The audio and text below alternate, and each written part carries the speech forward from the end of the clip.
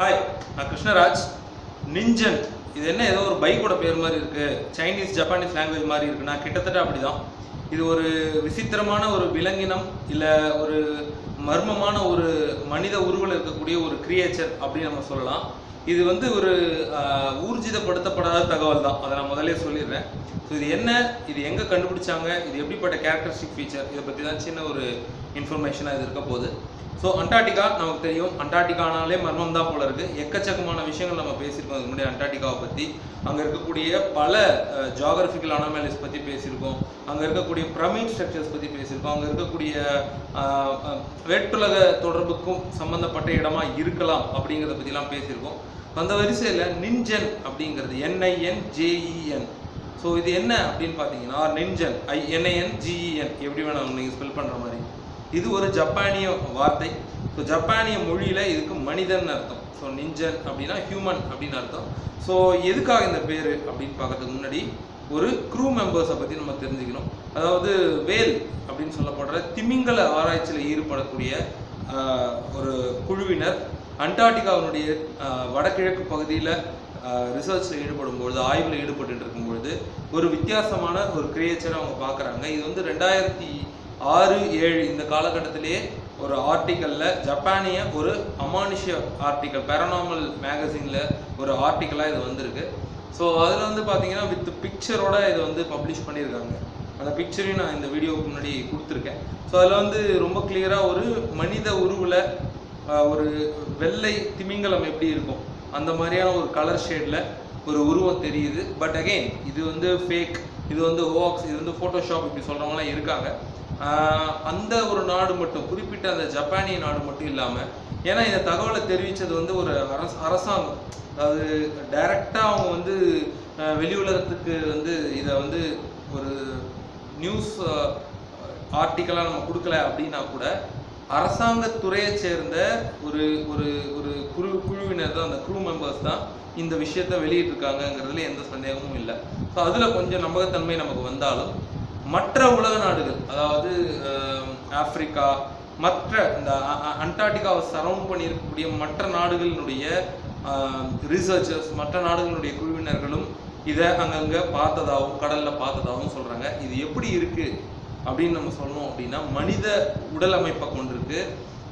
ஆனால் அதனுடைய கலரை பார்த்தா ஒரு திமிங்கலத்தினுடைய அதனுடைய தோல் நிறம், அதனுடைய அந்த ஒரு ஃபேட்டியான ஒரு ஸ்ட்ரக்சர், இதெல்லாம் பார்த்தா திமிங்கலம் மாதிரி இருக்குது. 4 எக்ஸ்ட்ரீமிட்டிஸ் கொண்டதாக இருக்குது, அதாவது 2 கை 2 கால் கொண்டதாக இருக்குது. இது வந்து நீருக்கடியில் மூழ்கிற, நீருக்கடியில் ப்ரீத் பண்ணக்கூடிய எபிலிட்டியை கொண்ட ஒரு மனிதன் அப்படின்னு சொல்கிறவங்களும் இருக்காங்க. வழக்கம் போல் இது ஒரு ஏலியன், இது வந்து ஒரு வேற்றுலக கிரியேச்சர், பூமியில் நமக்கே தெரியாமல் இவங்கெல்லாம் இருக்காங்க அப்படின்னு கதை கட்டி விடுறவங்களும் இருக்காங்க.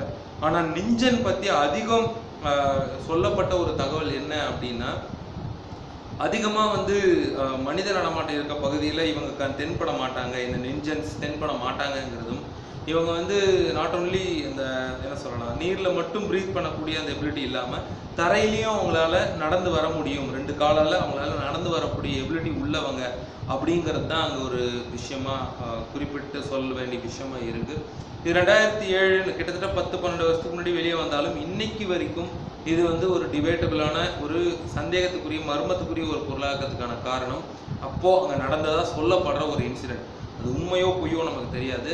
அதாவது இந்த க்ரூ மெம்பர்ஸ் இவங்களுடைய சப்மரைன்ஸ் மூலமாக, சப்மரைன்ஸ்னால் நமக்கு தெரியும் நீர்மூழ்கி கப்பல் மூலமாக அந்த குறிப்பிட்ட அண்டார்டிகாவினுடைய வடகிழக்கு கடற்பகுதியில் ஒரு ஆராய்ச்சி பண்ணும் பொழுது திமிங்கலங்களுடைய இனப்பெருக்கம், திமிங்கலனுடைய லைஃப் சைக்கிளை பற்றி ஒரு ரிசர்ச் பண்ணும்போது இந்த ப்ராஜெக்ட்டுக்கு ஃபண்ட் பண்ணது ஜப்பானிய அரசாங்கம்.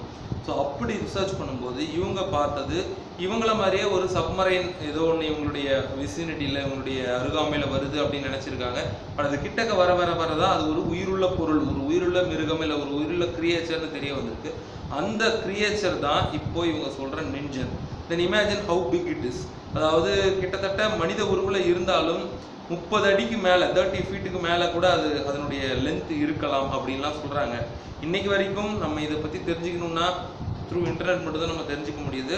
ஆனாலுமே இதை வந்து ஒரு அன்டிஸ்கவர்டு ஸ்பீஷீஸாக தான் பார்க்கப்படுது. அதாவது பூமியில் நமக்கு தெரிஞ்ச எல்லா வகையான தாவரங்களும், எல்லா வகையான விலங்கினங்களையும் வகைப்படுத்தி வச்சுருக்காங்க. ஜுவாலஜிக்கல் பாட்டனிக்கல் நேம் அப்படின்னு சொல்கிறோம், சயின்டிஃபிக் நேம் கொடுக்குறோம். பட் இது வந்து ஒன்று சிம்பிளாக நம்ம மர்மம் கிர்மம்லாம் எதுவும் இல்லாமல் மனித கண்களுக்கு படாத கடலில் மட்டுமே ரொம்ப அடி ஆழத்தில் வசிக்கக்கூடிய ஒரு வித்தியாசமான விலங்கினமாக இருக்கலாம். இல்லை அப்படின்னா நம்ம வந்து வேற மாதிரி கொஞ்சம் பேரலாக யோசித்தோம் அப்படின்னா எல்லாரும் சொல்கிற மாதிரி ஒரு ஹியூமனாய்டு ஸ்ட்ரக்சர் இது ஏன் வரணும், ஏன் வந்து ஒரு கடலில் வாழக்கூடிய ஒரு மிருகமானது இல்லை ஒரு உயிரினமானது மனித உடல் தோற்றத்தோடு ஏன் இருக்கணும் அப்படின்னு கேள்வி கேட்கும்போது இது ஒரு கிராஸ் ஹைப்ரிடாகவோ இல்லை இது ஒரு வேற்றுலக என்ன சொல்லலாம் வேற்றுலக மூலத்தினால தோற்றுவிக்கப்பட்டதாகவோ இருக்கலாம் அப்படிங்கிறது தான் இந்த மாதிரியான விஷயங்கள்ல ஒரு திரும்பவும் சொல்கிறேன் ஒரு ஊர்ஜிதப்படுத்தப்படாத தகவல். இதில் ஒரே ஒரு விஷயம் நம்ம கொஞ்சம் யோசிக்க வைக்க வேண்டிய விஷயம் என்ன அப்படின்னா இது வந்து ஒரு அரசாங்கம், அந்த அரசாங்கத்தினுடைய தலைமையில இருக்கக்கூடிய ஒரு குழு அங்கே போன மெம்பர்ஸ் வந்து இதை பார்த்ததுனால மேபி இதில் கொஞ்சம் ரிலையபிலிட்டி ஃபேக்டர்ஸ் இருக்கலாம். ஆனால் இன்னும் கூட நம்ம யோசிச்சு பார்த்தா அந்த ஜப்பானிய நாட்டு அரசாங்கம் இது வெளிப்படையாக தெரிவிக்கலைங்கிறதும் நம்ம யோசிக்கணும். ஸோ இப்போ ஏன் அந்த வெளிப்படைத்தன்மை இல்லை? ஏற்கனவே அமெரிக்காவை பற்றி நம்ம எக்கச்சக்கமான வீடியோஸில் பேசியிருக்கோம். இந்த extra terrestrial intelligence R extra terrestrial லைஃப்பை பற்றி இவங்க ஏன் வாய் திறக்க மாட்டுறாங்க?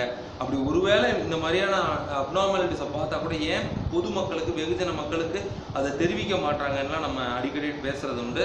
நம்ம எல்லாருமே நம்ம வீடியோ சேனல் மட்டும் நான் சொல்லலை, அப்படியே பெரிய நம்ம உலக ஞானம்லாம் இருக்குன்னு நான் சொல்லலை, பொதுவாக சொல்கிறேன், நம்ம எல்லாருமே கேள்விப்பட்டது உண்டு.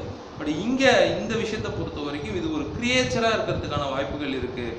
இது ஒரு சயின்டிஃபிக்கான ஒரு அணுகுமுறையில் இது வந்து ஒரு அனிமலாக நம்ம புரிஞ்சுக்க வாய்ப்பு இருக்குன்னு இன்னைக்கு வரைக்கும் அந்த விலங்கினங்களை மீண்டும் கண்காணிக்க பல முறைகளை கையாண்டுட்டு வராங்க. ஆனால் இன்னைக்கும் அது ஒரு மர்மமாக தான் இருக்குது.